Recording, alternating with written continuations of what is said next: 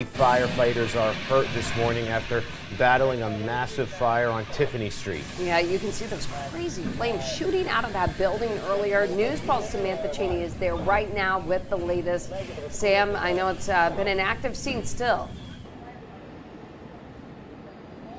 Yeah, Christy, as you can see right now, fire trucks, they are still here on Tiffany Street. This after they tell us that 3 firefighters were hurt here this morning while battling those flames that took place early this morning. Now, we weren't here when it first started, but we came shortly after, and we could see all of the damage that was done here. That fire, it broke out around 1 o'clock this morning, and things are looking a bit different, quite different actually, than what was happening this morning when FDNY officials, they tell us they came here to the scene and they could see all of the damage and all of that fire. Now, we can see that fire was lighting the sky here on Tiffany Street, and smoke filled the air as a massive fire ripped through a building at 540 Tiffany Street. Now, firefighters, they were up on those ladders, spraying those flames with water, and by 3:30 this morning, they say it was all under control.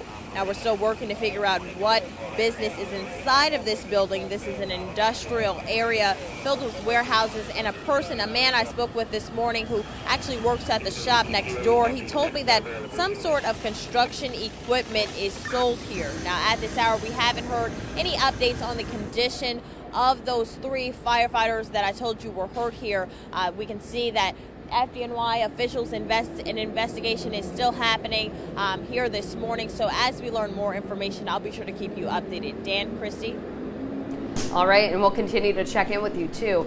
Well, let's continue.